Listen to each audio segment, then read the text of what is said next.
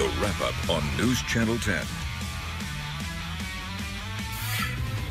Welcome into Week 7 of The Wrap-Up. I'm Larissa Liska alongside Paige Saxey. I can't believe we are over halfway through the regular season. It has happened so fast. We've been having a good time, so I guess that's loving some great highlights.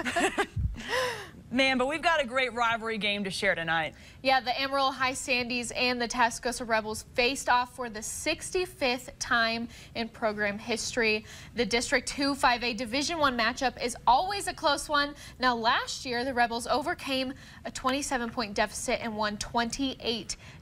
Now, I wish I was here for that one. So let's go over at Dick Bivens Stadium. Fans packed the stands for the competitive rivalry game, a meeting that's been decided by 7 or less points since 2015. First quarter, ball on the 19. Brock Wade drops back, heaves a shot to the end zone and finds Jamison Garcia. The Sandies are up 6-0. Second quarter, following a fourth down stop, Tascosa's Major Everhard breaks a few tackles. It's a foot race. He's got Sandy's lineman, Eric Gray, to beat. 76-yard touchdown for the Rebels. Tascosa is up 13-6. Later, Sandies go for a 50-yard field goal. Rebels block it. Latravion Brown picks up the loose ball, follows his blocks, rounds the right side, turns on the Jets, cuts back inside, and the Rebels are up 19-6. And Tascosa wins 34-22, improving their district record to 2-0, and Lance Lahner caught up with the winners. Hey, I'm Lance Lahner right here at Dick Bivens Stadium. We just played the 65th annual Amarillo High Tascosa game. The Rebels come out ahead 34-22. We've got head coach Ken Plunk with us and senior quarterback BT Daniel. Ken, a fast start for you guys tonight, and then you kind of had to hang on a little bit, but your thoughts on the game? Well, we did. We had a great fast start in the first half, blocked 2 kicks.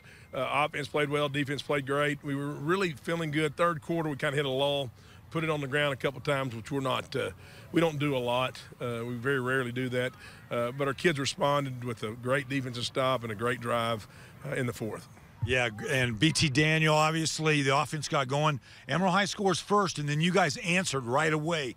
Did you think that set the tone and helped you guys continue to score points tonight? Oh, yeah, for sure, because doing that, I feel like it just was a tone shifter, and it went towards our way, and that we were just able to ride it on from there. Hey, this is your senior year here. What's the vibe like when you play in a game like this? It feels great. Atmosphere is amazing. You don't like football if you don't want to play in this. I like that. I like that a lot. Coach Plunk, happy birthday. The guys sang to you. They did. What do you rate their singing ability? Well, it's they play football better, but I didn't care how it sounded. I was just excited and happy to spend my birthday with those guys. Yeah. The Rebs ranked 7th in the state, continue to roll undefeated in district.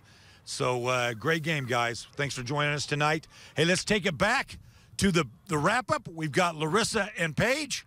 Have a great night, ladies. Now, happy birthday to Coach Plunk, probably the best gift that he could receive. But if you missed the Amarillo High and Tascosa game or Andrews at Canyon matchup and would like to watch the entire 90 minutes of both games, do not forget to check it out tomorrow on Saturday at 1 and 4 p.m. The game will air on News Channel 10 too. Now, Randall coming into their first district game, the Raiders have had their ups and downs this season. Let's see how they fare tonight.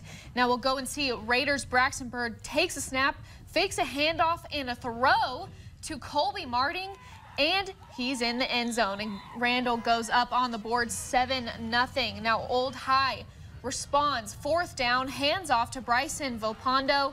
He trucks it down the field and gets inside the 15 and is stopped there. Now we'll move on to Valapondo. Takes the snap, carries it himself to the house. Tied game in the first quarter. Now Braxton with the sly handoff to Jordy Hernandez. He bobs and weaves. It's first down for the Raiders. Now the Raiders will get the win 31-14. Congratulations to Randall. Now, this week was College Commitment Week for a few of our top high school football recruits. Spearman senior Brennan Thompson had a Big 12 decision to make on Wednesday. His college football choices were narrowed down to Texas A&M, Oklahoma State, and the University of Texas. Let's take a look at his selection. Obviously, the coaching staff that has pushed me to be, the best I can be. And so, with that being said, let's go. Hook 'em. Thompson is expected to play wide receiver and more at the University of Texas, but the 5'10", 165-pound four-star athlete is an overall playmaker for the Spearman Lynx. Here are his overall stats at Spearman so far. He's rushed for 2,280 yards and 34 touchdowns, passed for 1,182 yards and 15 touchdowns, and tallied nearly 2,000 receiving yards and 14 touchdowns. Plus, last season he finished second at state in the 100-meter dash and first in the 200 meters for Class 3A. Thompson held 36 offers, and here's why he chose the Texas Longhorns. I just feel like I can get in there, use my speed, use my playmaking ability to just make a difference. You know, when I went this past game day, it felt like home. We showed up, they treated me like family. They've treated me like family since day one. Very grateful for the staff treating me like family, and it's just everything I have is there, everything I want's there, and that was it. Thompson made his decision as soon as he got back from the official visit. He'll also compete for the Longhorns in track and field. While at UT, Thompson plans on studying sports medicine. Now on Thursday, the Tascosa Rebels celebrated a major decision for the three-star running back, Major Everhart. He announced his college commitment in front of his teammates and the entire school at the pep rally. Now Everhart narrowed his choices to 3: Notre Dame, Texas Tech, and TCU.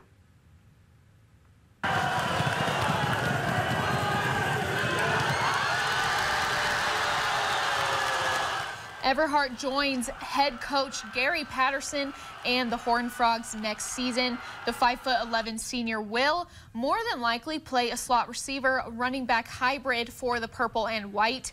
At Tascosa, he's currently averaging almost 20 yards per carry and 30 yards per reception. Everhart is the 11th commitment for TCU, and here's how he made his decision. I figured out this past Monday, just going to the game this past weekend as well, TCU versus Texas, I felt right at home, and I had a lot of family down there, and so that just made me feel a lot better. Just being down there with them, being able to have support from them, made my decision a whole lot easier to go to TCU. They like my speed, but other than that, they also like my character on and off the field as well. They like my grades and just who I am as a person. My mom's birthday was today, so that was a special day for me as well, and I hope it was as special as it was for me for her. In the spring at TCU, Everhart will sprint for the track team, and as a junior at Tascosa, he finished 5th at state for 5A in the 200 meters and 6th in the 100-meter dash. Now let's check out our play of the week from our game of the week. Amarillo High's 50-yard field goal attempt blocked by the Rebels. Tascosa's LaTravion Brown stays alert and picks up the loose ball. But you got to give credit to his teammates for blocking downfield, hustling, and Brown is able to take this one to the house. That was a huge momentum boost for Tascosa that helped the Rebels win 34-22. And hey fans, if you took any cool photos or videos from the game, send them our way to newschannel10.com or Texas Panhandle Sports Network, or scan the nifty QR code on your screen below. You can even upload videos during the game, and if you capture a cool celebration shot, you might even see it on the wrap-up. Stay with us for more highlights, starting with 4A coming up after the break.